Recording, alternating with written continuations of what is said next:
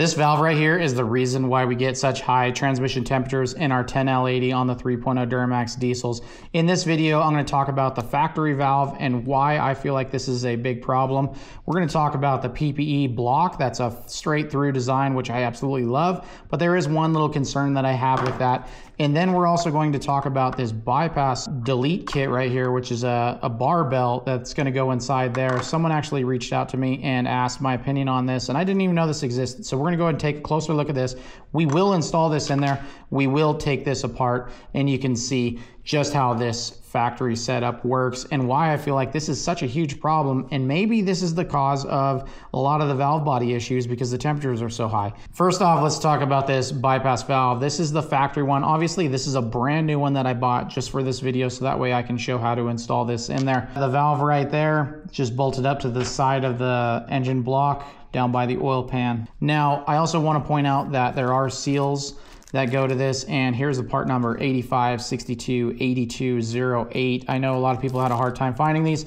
Those are the part numbers for those seals. They were roughly $5 a piece. What I want to point out is how this works. So the fluid is going to flow through, and it's actually going to just loop back through here and go back through. And going on this way is going to allow it to go to the cooler itself. Fluid actually comes here from the transmission, goes in, loops back to the transmission there. Now when the valve opens, it loops right through, or goes right through there, and it goes out to the cooler. Now, why would GM block this off so it's not going through the cooler? Well, they don't want the fluid to be too cold, and they want the temperatures to actually be high. The reason for the higher temperatures, I believe, is one, for fuel efficiency, which we know everything seems to be thinner and higher temperatures for fuel efficiency. The other reason is so that it'll burn off any condensation that's built up into the fluid. Now, the issue here is that this valve will open up at 196 degrees. I'm going to go ahead and take this apart right now, and so that way we can get a better look at it. But I'm just going to take off this clip. I'm going to hold this down because it is spring loaded. Be sure to wear safety glasses.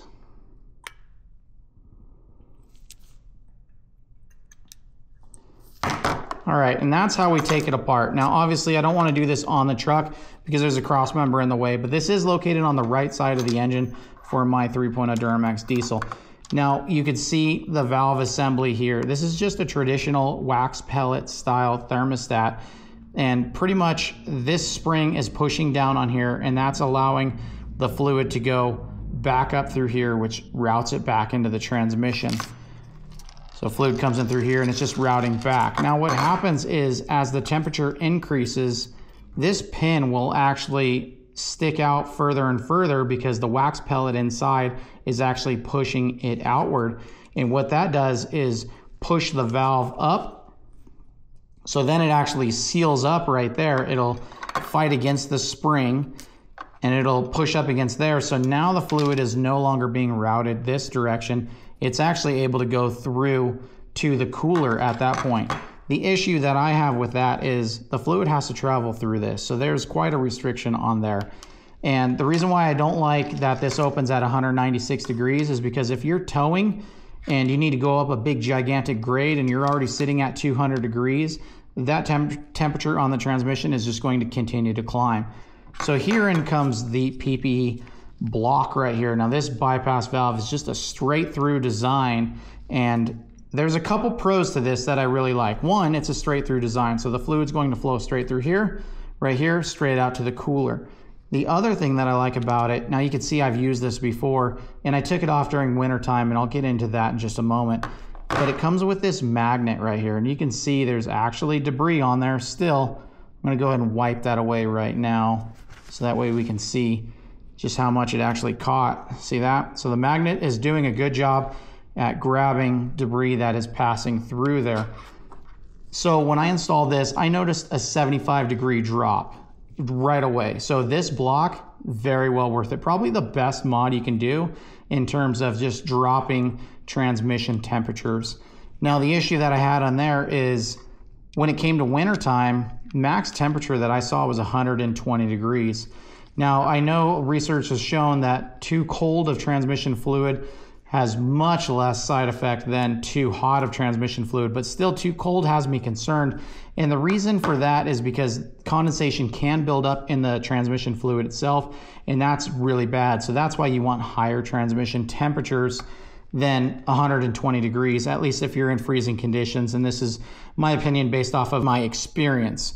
So what we have is a happy medium here, I believe. Now, this is a barbell. This was meant for a 10L90 series transmission, which I wanted to give it a try because I'm not familiar with why this would be different for the block off plate. So I have not tested this barbell itself out yet, but what I wanted to do was show that it does actually fit inside there. And I'm gonna go ahead and install this on my truck, and we're going to test this in a later video, not in this one. This one's just to explain this. But another pro that I see here is, one, you retain a factory look by using this barbell. The other is, as the fluid flows through here, on the PPE version, it actually provides a tremendous amount of flow, and that is fantastic. But I'm wondering if this is in place, this will restrict the flow a little bit.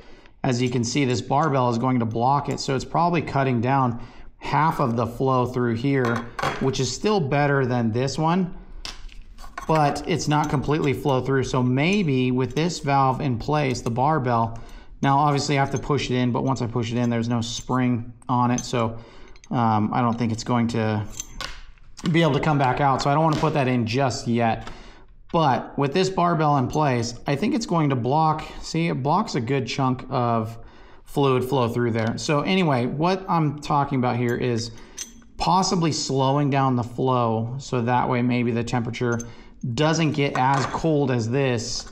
So maybe in the wintertime we see some 140s, and maybe once towing, it'll climb up to the 160 area. I'm unsure, but this is going to be the next test, so that'll be in a future video. In relation to the common problems with these 10L80 transmissions is the valve body issues. So when you're seeing higher temperatures, the fluid degradation is actually more likely than it is at like a 160 range. And with fluid degradation, what happens is it starts to discolor, and potentially you could cause some scoring within the valve body. The issue comes into play, which I believe there is the scoring in the valve body, which is causing the valves to stick. So I believe this will help my truck in the long term, as far as the fluid's going to stay in better shape because it stays cooler but not too cool, and we're gonna be able to get that condensation out. And then when towing, the transmission temperatures are not going to be way high. Now, the other thing is with the stock valve here, I did notice just off-roading just a little bit when the brand new truck, I was hitting 220 plus with just basic driving around slowly. So this valve right here is going to play a good role in that, I believe, because it's going to allow the fluid to flow through. So we'll test this for the remainder of summertime, and then we'll also test it when we get into wintertime. So let me know what you think about this. I'll have links to these items down below in the description, but I need to know your comments and your opinions on what you think works best. And I know a lot of people are running this PPE bypass valve, and I think this thing is tremendous. It's the best bang for your buck for sure, because it's immediate transmission temperature drop. So I love this. Let me know what you've done, and till next time, see ya.